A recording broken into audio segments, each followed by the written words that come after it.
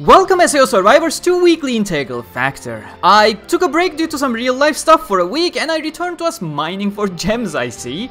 It appears to be a pretty tame week in Integral Factor, to be honest, so was last week from what I saw. We'll of course get to the new banner with the working girls at the end, but first, a mod step up order will go live later this week, featuring mod skills of course. First step is a 50% off, while the third step will feature a guaranteed 4-star skill, which naturally is guaranteed to be a mod skill thanks to the available skill pool. As I said, this banner will appear later this week towards the weekend, and you'll be able to check out the full list of available skills in the order details as well. Before we move on to the event, Weekly Integral Factor is brought to you by Gamerturk t-shirts, posters, stickers, and all the like.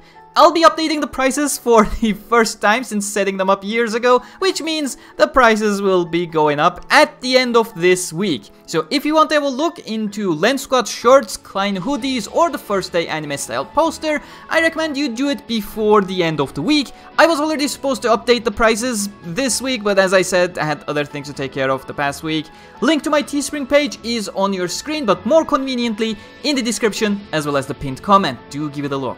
Since I was away last week, let's have a look into the hunting event in depth before talking about its minor update. It's a boss rush event featuring gems and proficiency items as rewards. Boss rush means we're fighting 3 bosses back to back: the Savage Glutton, the Mush Golem, and the Nerius, the evil Treant. That's not the Nerius, that's my bad.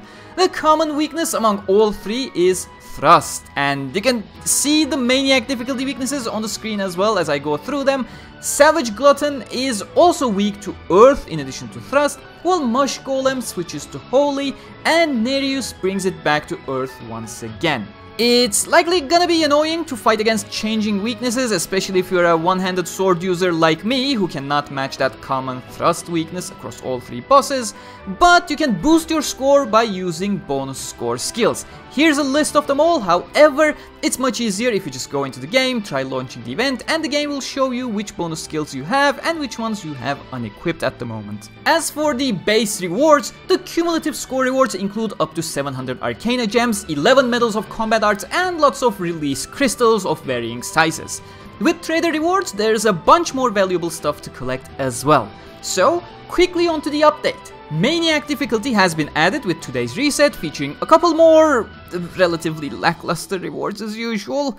I really don't know why the higher difficulty must have a different reward track if the rewards are so bad anyways. Does anyone even grind these high level ones unless they need more trade material rewards in a very short time? Guild of Guilds, it's back with the 41st one. Here are the rewards, and you'll be fighting Wonder the Fatal Scythe, weak to slash and fire, and it resists pretty much everything else and has a bunch of buffs and then stuff. Have fun. Double XP from Subquests campaign is back, a regular favorite for those grinding XP on maps, something I cannot ever get myself to do. The NPC quests you accept on fields will yield double the XP than usual, so time for some mindless map grind.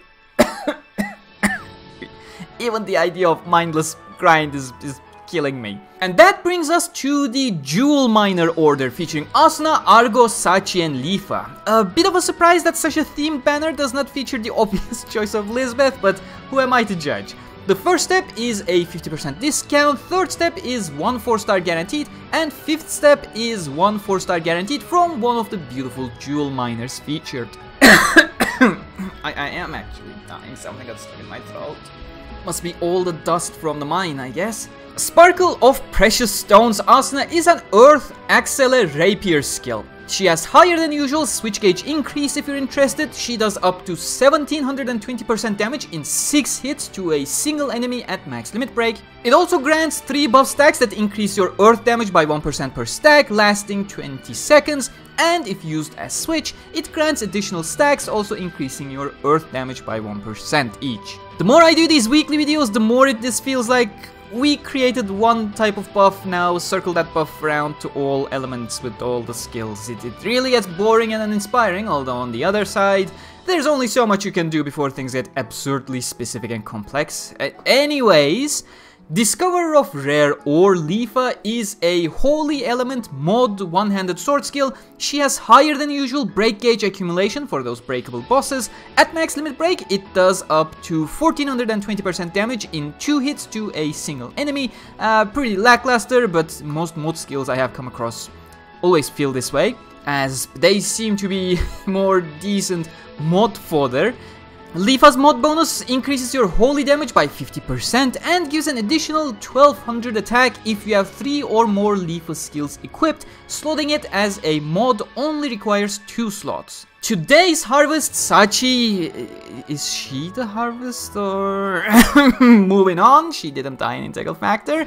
She is a passive ability that increases your attack by up to 1000 attack when using spears, and if the enemy is bleeding, boosts your damage by up to 24% at max limit break. Sounds pretty decent for spear builds, I guess. Very easy to take advantage for both bonuses. To the Unseen Vein, Argo is a fire burst dagger skill. She does up to 1360% damage in 4 hits to a single enemy at max limit break. She'll also inflict 3 burning stacks and will give you a fire element buff by up to 9% lasting 15 seconds. When you activate its burst via fire/fire combo, she does up to 3810% damage, an additional 1500 attack if the enemy type is blunt, and if they are afflicted by a status ailment, 100% buff to attack as well. I love how bombastic burst mode is. It's why I have a hard time switching away from them, despite there being better skills. But that wraps up this weekly Integral Factor. Thank you very much for watching. Please do leave a like. Don't forget to check out Lens Squad and the First Day merch. Link is in the description. Huge thanks to all members and patrons as always, and until next time, stay cool.